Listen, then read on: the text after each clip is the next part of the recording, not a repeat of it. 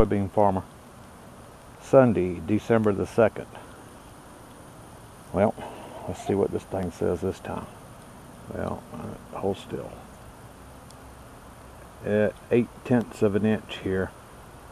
Okay, it started raining yesterday, Saturday, and it came in about 1:30. Actually, it was about 20 minutes after I got the disc put up and the 40-20 parked over there where I wanted it to sit. After I finished this cutover, with hopes of drilling some weed out there. Of course, you wouldn't dare get on that now. It's got to dry out.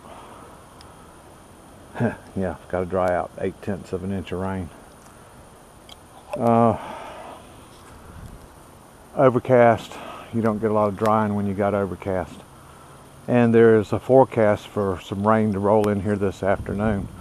I was looking at it on the Doppler, and it's down in South Carolina, mostly headed east. Just a few minutes ago, I was standing over there on the other side of the farm, and I looked up at the sky, and it was all gray and overcast, and I'm not kidding you folks, that was all of about 10 minutes ago. And I came over here to the Allen field because I wanted to see how wet the ground is. And the sun came out, which is great, and I'm happy with that. This area right here, those hurricanes knocked these beans down a little bit, but it's nothing I can't get up after it dries out enough to let me get into the field. Now, we looked at the rain gauge. I think we saw 0.8. I'm gonna walk maybe over here if I don't fall down. And I can the ground is just saturated. I can feel it giving under my feet. But this one spot right over here, I mean, it's just almost like I'm gonna get mud on my shoes. But this spot right here, I want to see if the glasses are picking up. You see the water in that ground, just with my foot pressing on it there. See that? That little 3300 combine with its tires about that wide will not walk across that. It'd go squish right in it. So, and this is not traditionally the wet spot. The serious wet spot in this field is over there.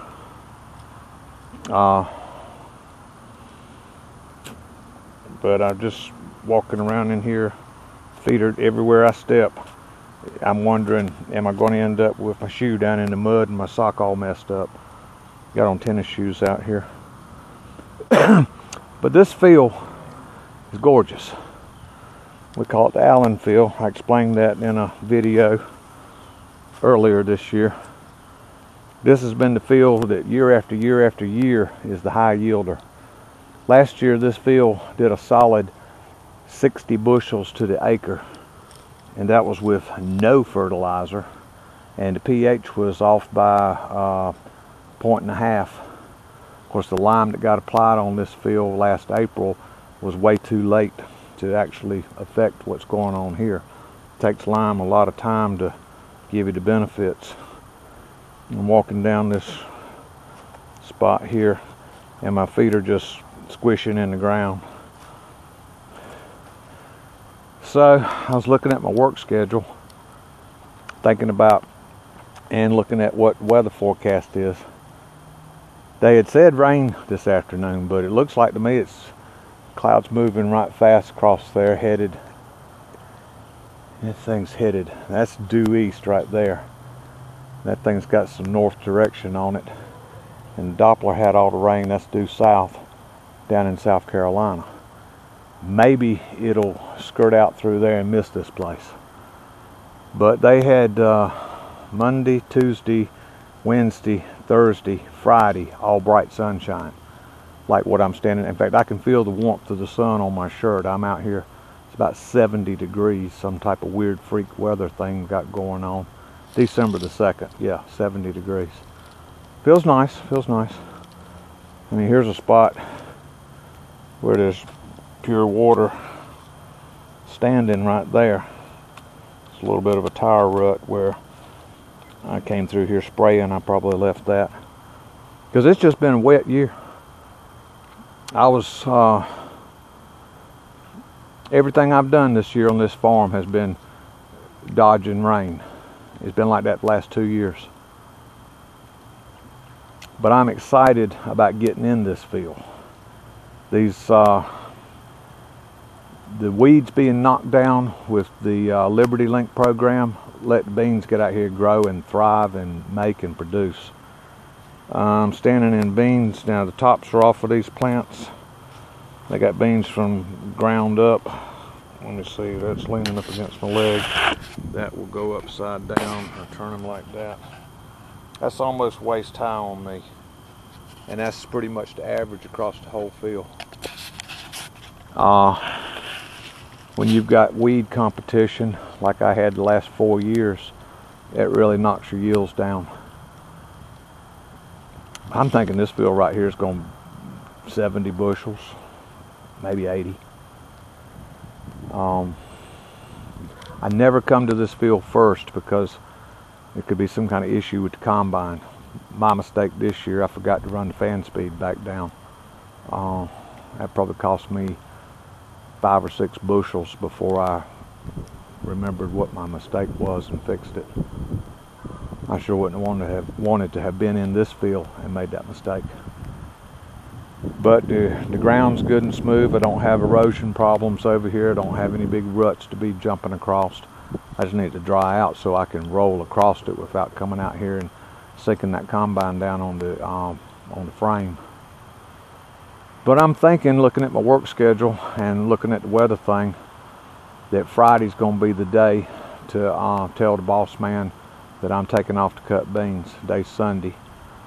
And that would give Monday, Tuesday, Wednesday, Thursday. That's 4 good days. And if it don't rain here today, we'll go ahead and call this 5 days of no rain. Get out here Friday, and 220 bushels on that truck is loaded. It don't drive right when it's got that much weight on it. It don't feel right to me. But if I can get, this field is about 5.5 acres. But if I can get out here and get just as much of this field cut, get that truck good and full, and get to the mill with it on Friday, that'll be another home run, bases loaded kind of thing. I've still got 19 acres to pick. This field, I've walked out here, the Allen field that I'm standing in, sinking down in the ground in, and across the meadow strip there, a little 2-acre piece there. There's a 2-acre piece over there, and 6 acres back there. That's going to be the last field I go into, because that field's weak. It's puny. It's pitiful. That was the last field planted. It was way late planted. We went through 21 days of drought superheat in June. Talk about odd, strange weather that was. And that field just got a really pitiful start, and it's had a hard time struggling through this year. But anyhow, that's a little update of what's going on here on the little farm down here in central North Carolina. I'm gonna get them. I'm not freaking out. It's gonna dry out in here, and I'll get in here. In fact, see, there's a good wind blowing. That'll help. Be positive about all this. Wind and sun. Turn me loose. Thank you. All right, back in squishy ground. If I can get over here without messing up my shoes, my socks.